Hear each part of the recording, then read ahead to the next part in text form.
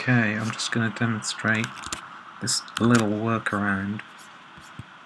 I actually did this earlier using the Rut Etcher plugin. Quartz Composition. What I did was I just put a Syphon client in here and published the server name and application name. So here I've got my set.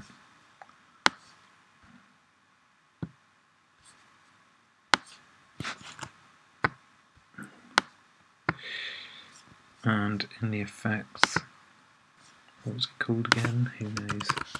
Hey, this is going to be an interesting video. Just checking the date. Okay, so here we go. Take this clip and in the effects I need to get the Syphon server.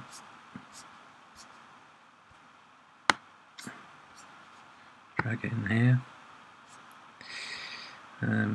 Name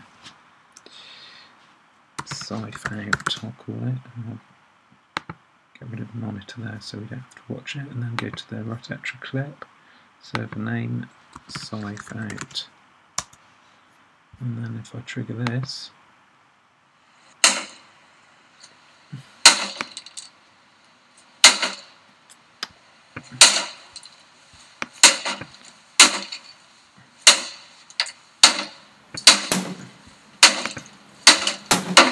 and get the Rut Etcher plugin. Really great.